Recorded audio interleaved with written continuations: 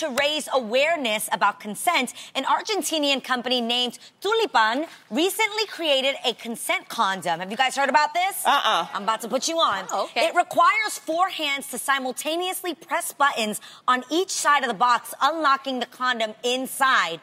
And while some people applauded the idea behind the consent condom, many others found the product condescending and offensive.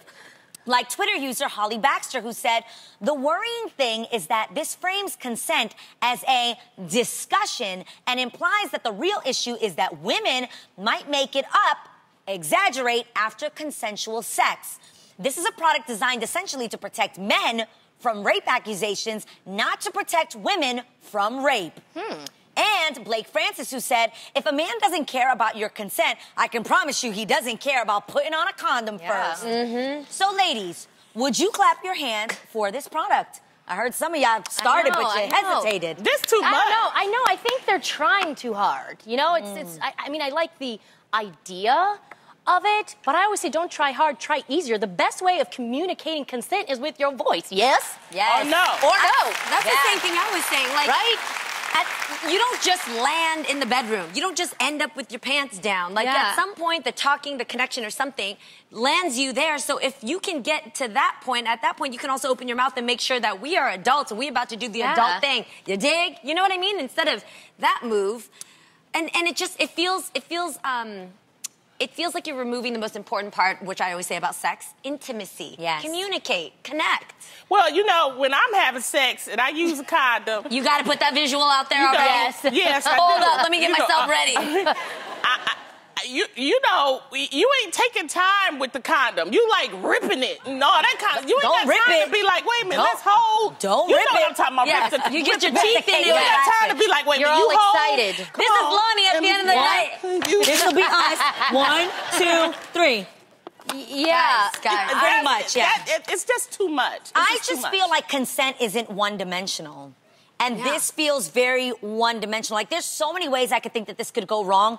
For instance, me and Lonnie, not saying we do this, me and Lonnie could open the package on our own, and then I could take the plastic part of the condom, because there's a box, and then the actual package, put the package in my pocket, get a young lady drunk, have sex with her, and then be like, yeah, but I used the consent condom. Like, there's so many ways then they'll be that going this through could go wrong. fingerprints and all this. It's just too, you know what? It's too much. And also, I mean, there could be a moment where you both decide to press the box to open the condom, and then after that, you may change your mind. Halfway through, you could be like, actually, I changed my mind. And that should Maybe be after okay. you saw it, you be like, oh, no, play. I'm done. For real. But it's okay to say no at any time. Don't you agree? Like, it could even begin that way, and maybe halfway through, you're like, actually, I changed my mind. Then what happens? Then the consent doesn't matter anymore? Well, that's the problem with having, you know, this type of contraption. I'm not going to knock technology, though. I think it's amazing that they're trying and they're incorporating technology into safe sex. I just kind of wish the button did, like, other things. Like, I would want it to be, like, can it detect whether or not your butt is STD-free? That part. You know what I'm saying? Or like, maybe, do I have to call your ass in the morning? You know, like there's other things I hope the button can do. That just this is so weird. I feel like IG Story has 15 seconds that you can record. And in this day and age, I feel like if it was a one-night stand or something like that, and if I was a male and I didn't want, if I felt like this could go wrong or someone could say they didn't have consent, it takes just 15 seconds to do an IG story. I'd be like, we gonna do this, right? Yes. And now I would feel as a man in this temperature. That's still too much. No, it's better than going to jail. I don't mind your idea, because I am on the gram a lot, so I feel like if both of us are consensual, I would film 15 seconds of the middle part, and just so his face looks like he absolutely agreed to do this. You know what I'm saying? I would want to verbally hear you. Shit, even as a woman, do we both verbally or maturely? I know what you're getting Wait, at. what? It's kind of like... It's kind of You're making it complicated. Video is the best way. Like, no one can doubt, like, the state of mind you might be in. If you slurring your words, then maybe there was drugs or alcohol. You feel me?